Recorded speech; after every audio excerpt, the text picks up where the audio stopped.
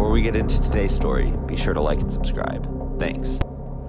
Though the prestige associated with obtaining a medical license often inherently leads to a trust and reverence for the men and women who dedicate their careers to the field, it is impossible to enforce morality upon monsters who choose to abuse their knowledge in order to harm, or in the case of most of the medical doctors elaborated upon in this list, murder those who've trusted their health and lives to these individuals. These are the top 10 most evil doctors in history. Number 10. Dr. Morris Bolber.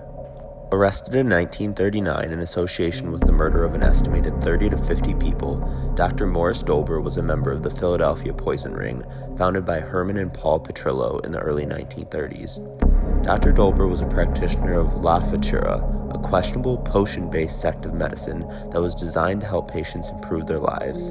The Petiot brothers had developed a business model wherein they would write false insurance policies with themselves as the inheritors and then refer their customers to Dr. Morris Bolber for an examination, who would then prescribe them a special potion. That special potion? Arsenic. Upon being caught, Dr. Bolber confessed everything to the authorities, who arrested the Petiot brothers, whereupon they were sentenced to death. Number 9. Dr. Linda Burfield Hazzard. Dr. Linda Burfield Hazzard was only a doctor based on a loophole in Washington medical policy that allowed practitioners of unregulated medicine to be grandfathered in once new laws were implemented. This proved to be gravely unfortunate to the estimated 40 patients who died under her care and the hundreds of others tortured as a result of her belief that excessive eating was the root of all illness. She created a business model wherein she would lock patients in for, in many cases, months on end after gaining power of attorney and declaring them mentally incompetent, all the while feeding them a diet consisting of a small amount of tomato and asparagus juice and an infrequent teaspoon of orange juice. Patients were also believed to have been beaten daily and forced to endure regular enemas. She was eventually caught after the death of a wealthy British woman in 1912, whose carcass weighed 50 pounds upon discovery. Though she was sentenced and found guilty of her crimes, for some unknown reason, she was released 2 years into her sentence. Number 8. Marcel Petiot. From the time he was a child through when he admitted to murdering 60 people through the 1920s, 30s, and 40s, Petiot is known to be a highly intelligent but highly perverse man, with a fondness for stealing everything ranging from mail to military blankets, the latter of which would have him discharged from the army on account of mental unfitness. This label of mental unfitness wasn't enough to keep him from earning a medical degree. While living in Paris in the 1930s, Petiot set up an operation wherein he would offer asylum to Jewish people looking to escape the Nazi occupation of France. He would then inject them with a medicine designed to fight disease, he said, that would then slowly kill them, whereupon he would rob his victims and put their bodies in his soundproof basement. He was caught amidst the liberation of Paris and was officially charged with 26 murders, though he confessed to many more. Number 7. Harold Shipmen. Harold Shipmen was inspired to pursue his medical degree after his own unfortunate experience watching his mother eventually lose her battle with lung cancer. Though his motives in entering the medical field were noble, his endeavors that followed were anything but. In 1975, he was forced to enter rehab after being caught forging prescriptions for opiates, to which he was heavily addicted to at the time. In 1977, an undertaker nearby made it known that Dr. Shipmen's patients were dying in unusually high numbers. This wasn't pursued further until an elderly patient of Shipmen died under suspicious circumstances, and the family realized that the man's will had been changed to make Shipmen the beneficiary. An investigation ensued, and it was discovered that this had become a regular practice of Dr. Shipmen, who would overprescribe and in some cases directly overdose his patients after modifying their written wills to make him the primary recipient. He was convicted of murdering 15 patients. However, a later audit estimated that that number was likely closer to 236. Harold Shipmen would go on to hang himself in his jail cell before ever serving a day of his sentence. Number 6. Farid Fata. The most recent entry on the list, and the only one who was not suspected of murder, Farid Fata was sentenced in 2014 outside of Detroit for giving unnecessary chemotherapy to over 500 patients, a number of whom never had cancer. He was sentenced to 45 years and was forced to pay $8 million in damages.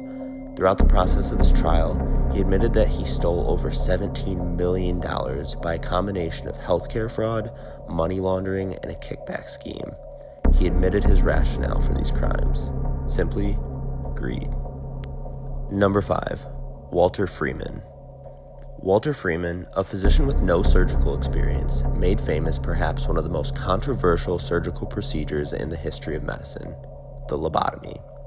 The process worked by rendering the patient unable to move by way of electrocution.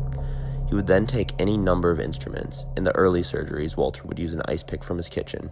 He would then place it on the eye orbits and hammer it into the patient's skull. The patient was almost immediately put into a vegetative state or reduced to the mental capacity of a child. It was estimated just shy of 500 patients were killed in his famous lobotomy, and Freeman never seemed to show any remorse for his acts. It was noted at one point that, quote, the ice pick lobotomy was performed by Freeman with a recklessness bordering on lunacy, touring the country like a traveling evangelist. In most cases, this procedure was nothing more than a gross and unwanted mutilation carried out by a self-righteous zealot. Freeman later lost his medical license, but never faced jail time for his crimes. He died of cancer in 1972. Number 4. Karl Clauberg.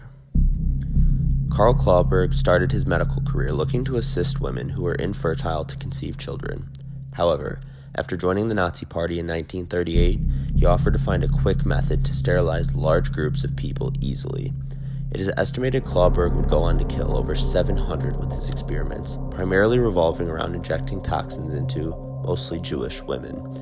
He was eventually captured after escaping Auschwitz once it was overtaken by the Soviets, and died in 1957 before ever facing justice. Number 3. John Bodkin Adams.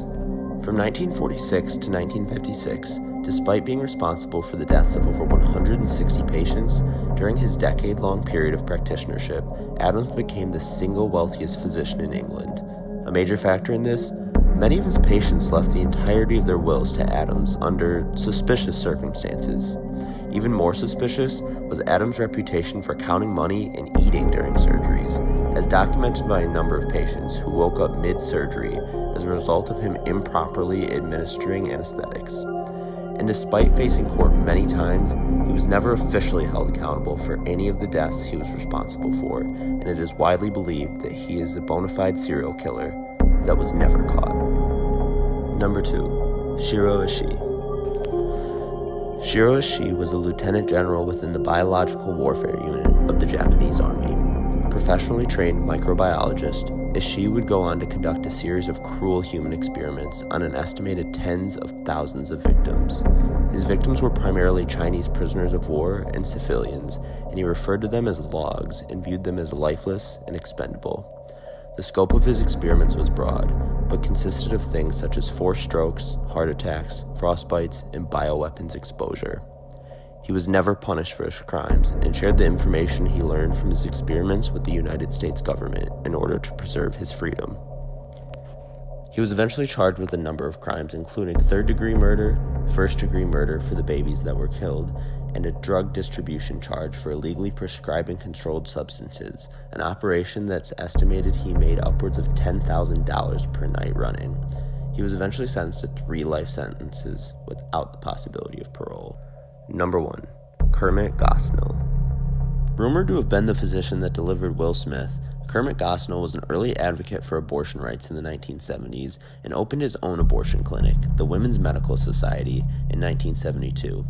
However, a later investigation and testimony would reveal that born children were regularly beheaded at the clinic, and during a raid in 2009 following the suspicious death of a patient, half-conscious women waiting for abortions while lying in blood-soaked beds were discovered, along with fetal parts being stored in milk containers, expired medication being used, staff members being unaware of the doses being used on women, and flea-infested cats were found everywhere. Though it is impossible to predict where the next medical monster is hiding, if nothing else, my hope is that this list serves as a warning to pay attention to the clues in front of you and listen to your instincts, even when dealing with someone as seemingly caring, honorable, and prestigious as a doctor.